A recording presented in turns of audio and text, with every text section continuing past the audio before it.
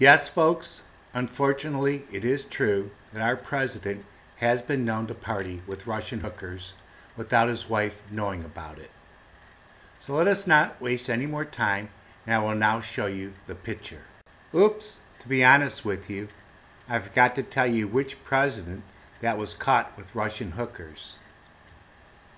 This photo is so unbelievable, but you can bet your bottom dollar the mainstream media, the New York Times, the Washington Post, CNN, and MSNBC will not show you this picture nor run the story.